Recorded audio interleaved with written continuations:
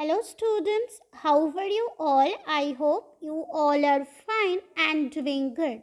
Today again we are back with the chapter Tick Tick Tick, and today's topic is multiple choice questions. Here come the first one. The first one is, how long will it take the minute hand to move from 3:35 p.m.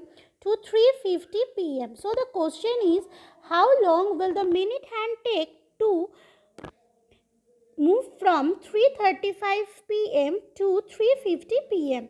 There are three options for you and you have to take the correct option. Okay. Next is, where the hands will be 20 minutes after 6 o'clock. So, where the hands of the clock will be after 6 o'clock. 20 minutes after 6 o'clock. So, here the options are 5:40, 6:10 and 6:20. You have to tick the correct option. Next three number is, the minute hand started from 2. How many minutes will it take to come back to 2 again? So, if the minute hand start from 2, how much time will it take to come back to 2 again? Here the options for you: 30 minutes, 60 minutes and 90 minutes. You have to tick the correct option.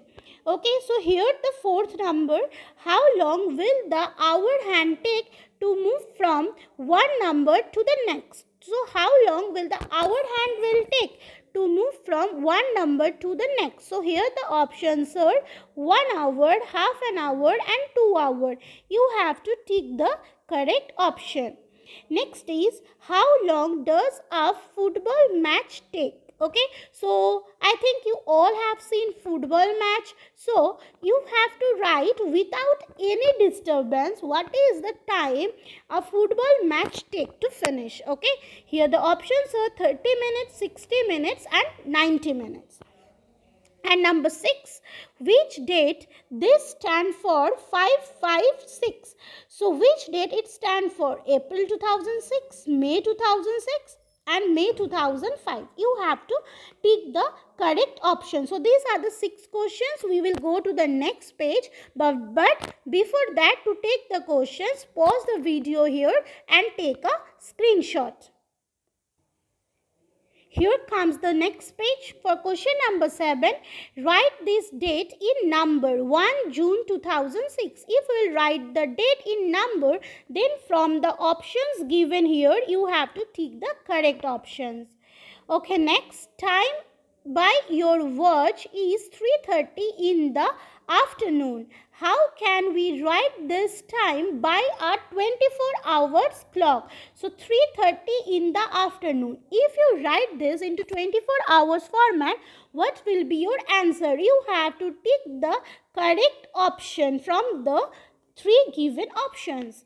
In sum number 9, suppose a train leaves at 8:30 at night.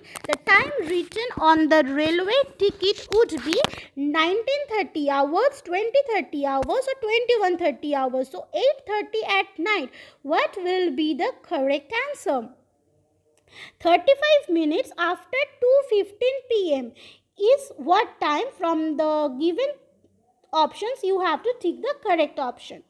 Next, sum number 11 is, calculate the number of days between June 12 and June 21. So, between June 12 and June 21, you have to see how many dates are there. Options are 7 days, 8 days and 9 days. So, next sum for sum number 12. The question is, 12 hours is dash of a day. So 12 hours is dash of a day. You have to tick the correct option. Among the given options are quarter, half or 3/4. So which will be the correct option? So for the next questions, you have to pause the video here and you will take a screenshot and then we will go to the next page. Now again back to the sum number 13. In our school, lunch break starts at 12:20 p.m. and ends at 1:10 p.m. How long does the lunch break last? So there are 3 options. You have to choose the correct option. Next is music class starts at 2:30 p.m.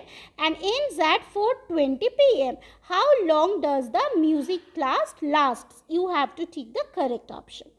And last question is question number 15, where to find whether a particular year is leap year or not, we have to divide the year by 5, 6 or 4. So these are the 15 questions that you have to do, and to do these questions what you have to do, you have to pause the video every part and you have to take a screenshot, and after that you will write down the questions in your maths copy and you will do the correct option, or you will tick the correct options. Okay students, thank you.